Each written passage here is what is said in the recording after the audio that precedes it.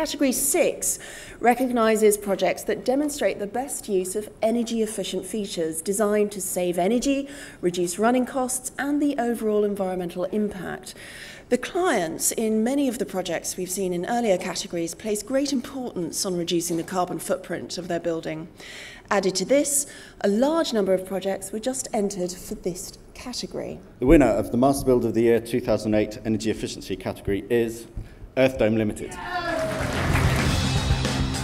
When developer Steve Mills and architect Lee Bowen wanted to demonstrate that it's possible to turn an average family house into a beacon of sustainability and a model for the eco-upgrading of similar housing stock without sacrificing style and comfort, they turned to Bob Harris of Earthdome Limited.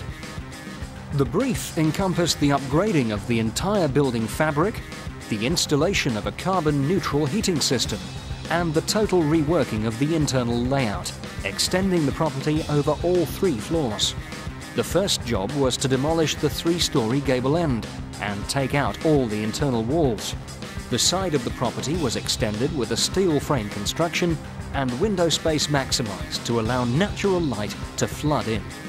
Thermal mass was added to the structure by using concrete blockwork for internal partitions and tiling all bathrooms floor to ceiling.